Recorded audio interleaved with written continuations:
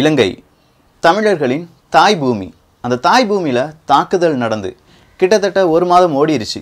April 21ஆம் தேதி தான் தாக்குதல் நடத்தப்படுகிறது. இன்னைக்கு மே 27. இந்த ஒரு மாதத்திற்குள் இலங்கையில் என்னெல்லாம் நடந்திருக்கு? இலங்கையை பற்றி நம்ம எப்போவாது சிந்திச்சிருக்கோமா? இல்லை தமிழகத்தில் இருக்கிறவங்க, உலக நாட்டில் இருக்கிறவங்க, புலம்பெயர்ந்து போன தமிழர்கள் கண்டிப்பாக இலங்கை செய்திகளை பார்க்காமல் இருக்க மாட்டார்கள். ஆனால் தமிழகத்தில் இருக்கும் தமிழர்கள் இலங்கையை பற்றி தேடுவது அப்படிங்கிறது ரொம்ப குறைவாகவே இருக்குது. அது கண்டிப்பாக நம்மகிட்ட இருந்து கொஞ்சம் கொஞ்சமாக மாறுபடணுங்க.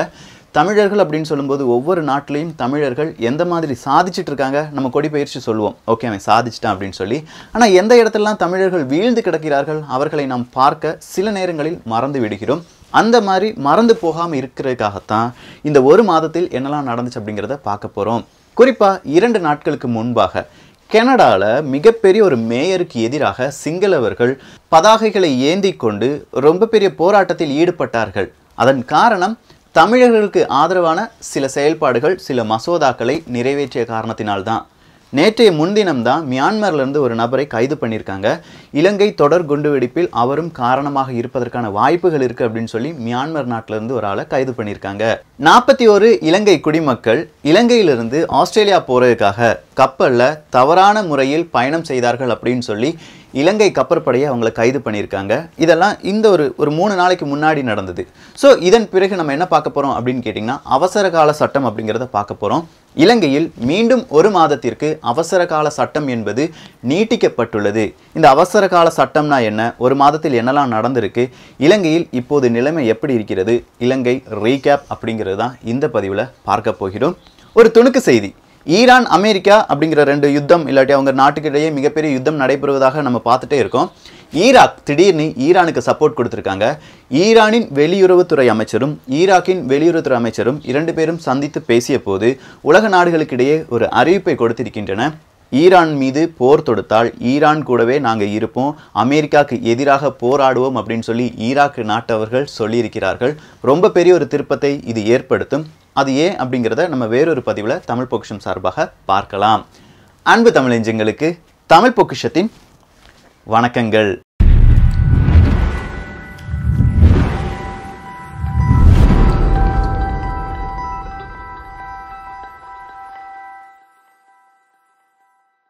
ஆயிரத்தி 1983 2009 வரை இலங்கையில் உள்நாட்டு போர் என்பது நடைபெறுகிறது. இந்த உள்நாட்டு போரில் தமிழ் இனத்தை பார்த்து இல்லாட்டி தமிழ் இனத்தை அழிப்பதற்காக மிகப்பெரிய சக்திகள் ஒன்று கூடுகின்றன. இப்படி இந்த யுத்தம் 26 ஆண்டுகள் நடைபெறுகிறது. கடைசியாக இது ஒரு இனப்படுகொலை தான். நீங்கள் இந்த இனப்படுகொலையிலிருந்து இலங்கைக்கு மிகப்பெரிய ஒரு தண்டனை வாங்கி கொடுக்கணும், இலங்கையை ஆண்ட அந்த ராஜபக்ஷ அப்படிங்கிறவருக்கு தண்டனை வாங்கி கொடுக்கணும் அப்படின்னு சொல்லி புலம்பெயர்ந்த தமிழர்கள் பல்வேறு விதமான நாடுகளில் இருந்து பல்வேறு விதமான வழக்குகளை தொடுத்து கொண்டிருக்கிறார்கள். இந்த மாதிரி ஒரு வழக்கில் தான் கனடாவை சேர்ந்த ஒரு மேயர் என்ன சொல்லியிருக்காரு, 26 ஆண்டு காலம் அங்கே நடந்தது இனப்படுகொலை தான், அதற்காக நாங்கள் 104 அப்படிங்கிற ஒரு மசோதாவை இந்த கனடாவில் பிராம்ப்டன் கவுன்சிலர்கள் மூலமாக ஒரு மசோதா என்பது நிறைவேற்றப்படுகிறது. இந்த மசோதாவை நிறைவேற்றியதின் முக்கிய பங்கு யாருக்கு போகும் அப்படின்னு கேட்டிங்கன்னா, அங்கே இருந்த மேயர் பேட்ரிக் பிரவுன் அப்படிங்கிறவங்களுக்கு தான் போகும். இந்த பேட்ரிக் பிரவுன் இப்படி ஒரு அறிவிப்பை கொடுத்த உடனே பிராம்ப்டன் சிட்டியில் இருக்கிற சிங்களவர்கள் என்ன செஞ்சாங்க, ரொம்ப பெரிய நோட்டீஸ், ரொம்ப பெரிய பதாகைகள் எல்லாமே கொண்டு வந்து அங்கே நடந்தது இனப்படுகொலை கிடையாது, அது ஒரு உள்நாட்டு போர் தானே தவிர அது ஒரு இனப்படுகொலையாக நீங்கள் கன்சிடர் பண்ணக்கூடாது, இந்த மசோதாவை உடனே ரத்து பண்ணணும் அப்படின்னு சொல்லி அவங்க போராடிட்டு இருக்காங்களாம். எப்படி இருக்கு பாருங்க. இன்றளவும் தமிழர்களுக்கான அந்த ஒரு நீதி என்பது கிடைக்க மறுத்து கொண்டிருக்கின்றன. பலரால் அது நிராகரிக்கப்படுகிறது என்பதற்கு இதுதான் மிகப்பெரிய ஒரு உதாரணம் அப்படின்னு சொல்லலாம். இது ஒரு பக்கம் இருக்கும்போது அடுத்ததாக 41 இலங்கையர்கள் இலங்கையிலிருந்து ஆஸ்திரேலியா போகிறதுக்காக கள்ளத்தனமாக கப்பலில் ஏறி போயிட்டாங்க அப்படின்னு சொல்லி இலங்கை கடற்படை அதிகாரிகளே இலங்கையர்களை கைது செய்கிறார்கள். இதற்கு காரணம் என்ன அப்படின்னு கேட்கும்போது தான் அவங்க சொல்கிறாங்க, அந்த 41 தமிழர்கள் இல்லாட்டி இலங்கையர்கள் என்ன சொல்கிறாங்கன்னா, அங்கே உள்நாட்டு பிரச்சனை இல்லாட்டி அவசர கால சட்டம்லாம் போட்டு மக்கள் அங்கே வாழ்கிறதுக்கு தகுதியான ஒரு நிலப்பரப்பாகவே இல்லாமல் மாற்றி விட்டார்கள், எங்களால் அங்கே வாழ முடியலை அப்படின்னு சொல்லியிருக்காங்க. ஏன் அங்கே மனிதர்கள் இல்லாட்டி இலங்கையர்களானாலும் சரி, இப்போ சிங்களவர்களானாலும் சரி, தமிழர்களானாலும் சரி, அங்கே ரொம்ப பெரிய பிரச்சனை நடந்துட்டு இருக்கே. அவசர கால சட்டம்னா என்ன? வேற ஒன்றுமே இல்லைங்க. ஏப்ரல் 21ஆம் தேதி ரொம்ப பெரிய குண்டுவெடிப்பு, தொடர் குண்டுவெடிப்பு ஏற்படுத்தப்படுகிறது. 3 மசூதிகள், 3 ஹோட்டல்கள், அடுத்ததாக வேறொரு ரயில் நிலையம், இப்படி சொல்லி அடுக்கடுக்காக கிட்டத்தட்ட 15 தாக்குதல் என்பது நடத்தப்படுகிறது. சின்னது பெருசு அப்படிங்கிற மாதிரி. ஸோ இந்த 15 தாக்குதலையும் 258 நபர்களுக்கு மேற்பட்ட நபர்கள் கொல்லப்பட்டிருக்கிறார்கள். 40 வெளிநாட்டவர்கள் கொல்லப்பட்டார்கள். இதனால் வெளிநாடுகள் எல்லாமே இலங்கைக்கு யாரும் சுற்றுலா செல்ல வேண்டாம் அப்படின்னு சொல்லி அறிவிச்சிட்டாங்க. அமெரிக்காவா இருக்கட்டும், இஸ்ரேலா இருக்கட்டும், பிரிட்டனா இருக்கட்டும், எல்லா நாடுகளுமே அறிவிச்சிட்டாங்க. சீனா உள்பட எல்லா நாடுகளுமே அறிவிச்சிட்டாங்க. இப்படி அறிவித்த பிறகு அவசர கால சட்டம் என்பது ஏப்ரல் 24ஆம் தேதி இலங்கையில் அமல்படுத்தப்படுகிறது. இந்த அவசர கால சட்டம் படியாக யாருமே வீட்டை விட்டு அதிகமாக வெளியில வரக்கூடாது. ஊரடங்கு உத்தரவும் இது கூடவே போடப்பட்டிருந்துங்க. இப்படி யாராவது வெளியில வந்து 2 நபர்களுக்கு மேல எங்கேயாவது கூடி நின்னார்கள் என்றால் அவர்களை கைது செய்யலாம். சில குறிப்பிட்ட இடங்களுக்கு மட்டும் இந்த மாதிரி விலக்கு கொடுத்திருக்காங்க. திருமண நிகழ்ச்சி இல்லாட்டி அரசாங்கத்திற்கு எந்த பாதிப்பும் இல்லாத சில நிகழ்ச்சிகளில் மட்டும் கூட்டமாக ஆட்கள் கூட முடியும். தெருவுலையோ இல்லாட்டி நீங்க கடையில் உங்க ஃப்ரெண்ட்ஸ் கூட போறீங்கன்னு சொன்னீங்கன்னா நடக்காது. 2 பேருக்கு மேல போனா அவங்க உங்களை பிடிச்சிருவாங்க. ஸோ போலீஸுக்கு இருந்த அதிகாரம் அப்படிங்கிறது முப்படைக்கும் வீதித்து கொடுக்கப்பட்டது. முப்படையில் சேர்ந்தவர்கள் கப்பற்படையா இருக்கட்டும், அப்படி இல்லைன்னா விமானப்படையா இருக்கட்டும், தரைப்படையாக இருக்கட்டும், 3 படையினருக்கும் போலீஸுக்கு எந்த மாதிரியான அதிகாரங்கள் இருந்ததோ அத்தனை அதிகாரங்களும் கொடுக்கப்படுகிறது. ஸோ இந்த முப்படையினர் நினைத்தால் யாரை வேண்டுமானாலும் கைது செய்யலாம். யார் மீது வேண்டுமானாலும் துப்பாக்கி பிரயோகம் செய்யலாம். விசாரணையின்றி கைது பண்ணப்படும். ஸோ விசாரணையின்றி கைது செய்யப்பட்டாலும் அடுத்ததாக கோர்ட்டெல்லாம் போனால் உங்களுக்கு ஜாமீன் கிடைக்குமா? அதுவும் கிடைக்காது. விசாரணை முடிகிற வரை இந்த அவசர கால சட்டத்தின் கீழ் யாராவது கைது செய்யப்பட்டார்கள் என்றால் அவர்களுக்கு ஜாமீன் கிடைக்காது. ஸோ உங்களை கைது செய்யும் போது நீங்கள் ஓடிட்டீங்கன்னா உங்கள் மீது துப்பாக்கியால் சுட்டு உங்களை கொல்வதற்கான எல்லா விதமான அதிகாரங்களும் அவர்களுக்கு இருக்கின்றன. அடுத்ததா உங்க சொத்தை சீஸ் பண்ண முடியும். உங்களுடைய வாகனங்கள் இல்லாட்டி நீங்க எங்க போகணும் எங்க போகக்கூடாது இப்படி தடை விதிக்க முடியும். குறிப்பிட்ட சில நபர்கள் மீதும் இந்த மாதிரி தடை விதிக்கலாம். நீங்க இந்த இடத்துக்கு வரலாம், நீங்க இந்த இடத்துக்கு போகக்கூடாது, இந்த மாதிரி தடை உத்தரவும் பிறப்பிக்கலாம். இப்படி அவசரகால சட்டம் அப்படிங்கிறது இலங்கையில் இருக்கும்போது பாடசாலைகள் என்பது திறப்பதற்கான காலதாமதம் என்பது ஏற்பட்டு கொண்டே இருக்கின்றன. தனியார் கல்லூரிகள், தனியார் பள்ளிகள் அப்படின்னு சொல்லும்போது இன்னும் 1 மாத காலத்திற்கு அவர்களுடைய விடுமுறையை நீட்டித்திருக்கிறார்கள். அரசாங்க பள்ளிகள் அப்படின்னு சொல்லும்போது அங்கே வரும் மாணவர்களின் எண்ணிக்கை ரொம்பவே குறைவாக இருக்கிறது.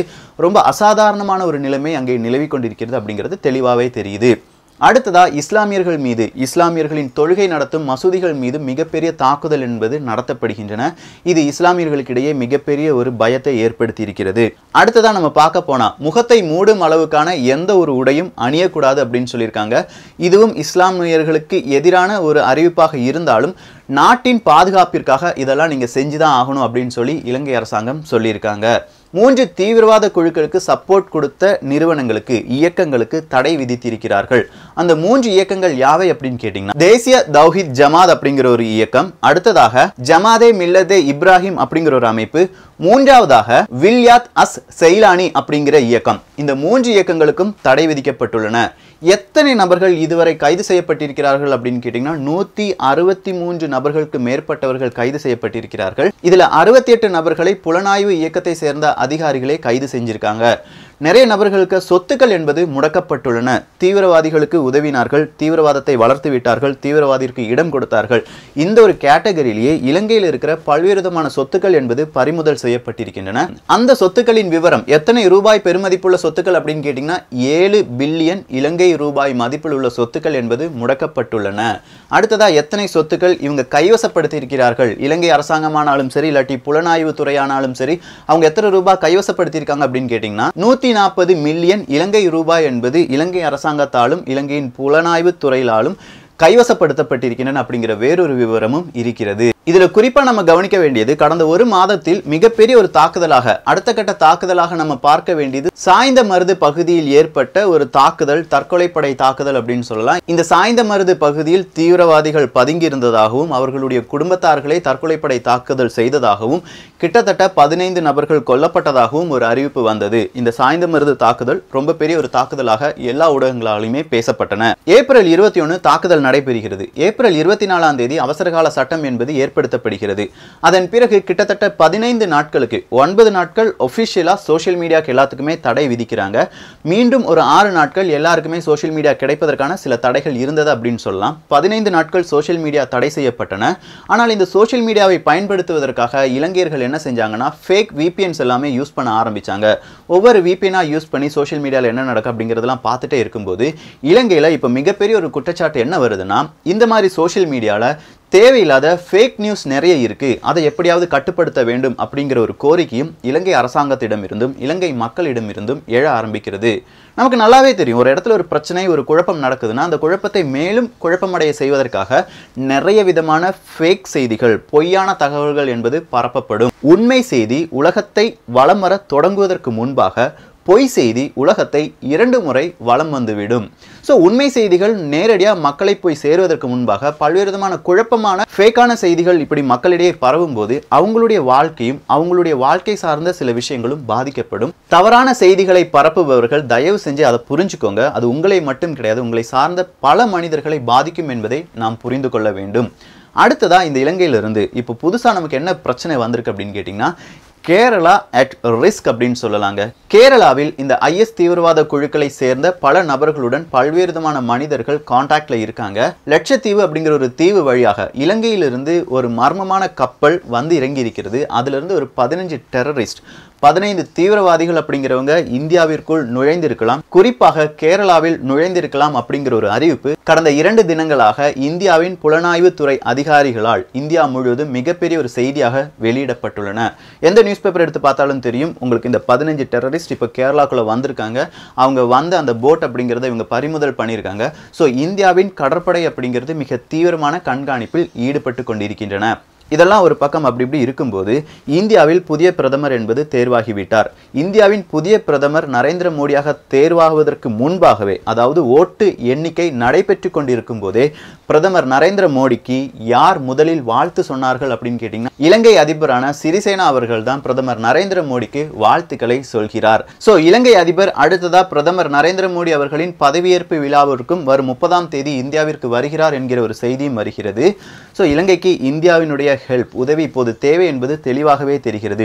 இந்தியா எந்த மாதிரியான உதவி செய்ய போறாங்க, உலக நாடுகள் இலங்கைக்குள் கால் பதிக்காமல் இருப்பதற்காக இந்தியாவின் வியூகங்கள் என்னவாக இருக்கும் அப்படிங்கிறத வரும் காலங்களில் ஒவ்வொரு பதிவாக நம்ம பார்க்கலாம். இந்த பதிவுல இலங்கை மக்கள் இப்போதும் ஒரு அவசர கால நிலையில் மட்டுமே வாழ்ந்து கொண்டிருக்கிறார்கள். தயவு செஞ்சு அவர்களுடைய வாழ்க்கையை பாதிக்கும் அளவிற்கு தப்பான செய்திகளை யாரும் பரப்ப வேண்டாம். தீவிரவாதிகள் அப்படின்னு சொல்லும்போது எல்லா நாட்டிலையுமே இந்த பிரச்சனை இருக்கு. ஆனா இந்த பிரச்சனையை மதம் சார்ந்து பார்க்காமல் தீவிரவாதிகள் என்ற ஒரு கண்ணோட்டத்தில் மட்டுமே பார்க்க வேண்டும். இலங்கை 9 வருடங்களுக்கு பிறகு அவசர கால சட்டம் என்பது கிட்டத்தட்ட 2 மாதங்களாக நீட்டிக்கப்பட்டுள்ளன. அந்த மக்கள் நல்லபடியாக வாழ வேண்டும், அவர்களுக்கு மீண்டும் அமைதி திரும்ப வேண்டும் அப்படிங்கிறது உலக மக்களின், உலக தமிழர்களின் ஒரு எதிர்பார்ப்பாக இருக்கிறது. இதை பற்றிய உங்களுடைய கருத்துக்களும் இங்கே வரவேற்கப்படுகின்றன. எல்லோரும் தமிழ் பொக்கிஷத்தில் இணைந்திருங்கள். தமிழ் பொக்கிஷம் சேனலை சப்ஸ்கிரைப் செய்யாத தோழர்கள் தோழிகள் தயவு செஞ்சு சப்ஸ்கிரைப் பண்ணிக்கோங்க.